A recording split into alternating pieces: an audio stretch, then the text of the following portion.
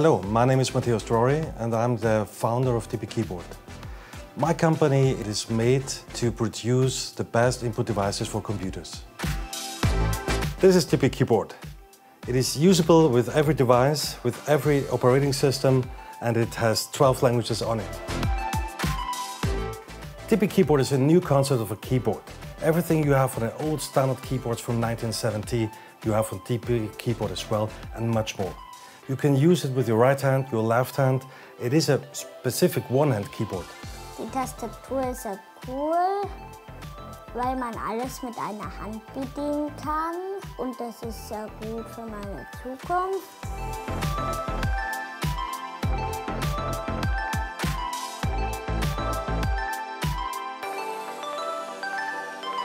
The typical story of our customers are that they had some kind of loss of their hand or hand function.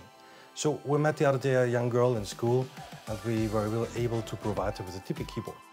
An der TiPY-Tastatur gefällt mir, dass man schnell schreiben kann. Im Gegensatz zu anderen Tastaturen findet man die Buchstaben schneller und man kann schneller Aufsätze schreiben, ohne rumzusuchen. Ich glaube, dass mich das ein Leben lang begleiten wird.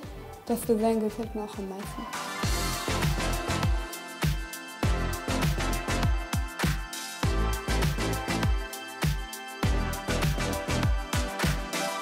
I got to know the TiPY Keyboard at the Reha in Düsseldorf and Matthäus. I immediately thought that this could be helpful for my students with physical disabilities and was thrilled with the handling of the keyboard.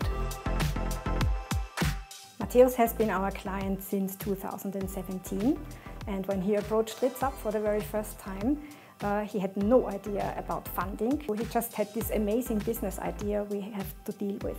We helped him to set up a business plan, which is essential in Austria for applying for funding.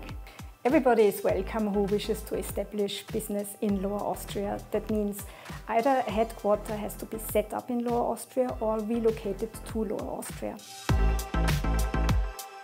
The Vienna region is a beautiful place, but more, it is a very capable place where you have access to extremely good infrastructures.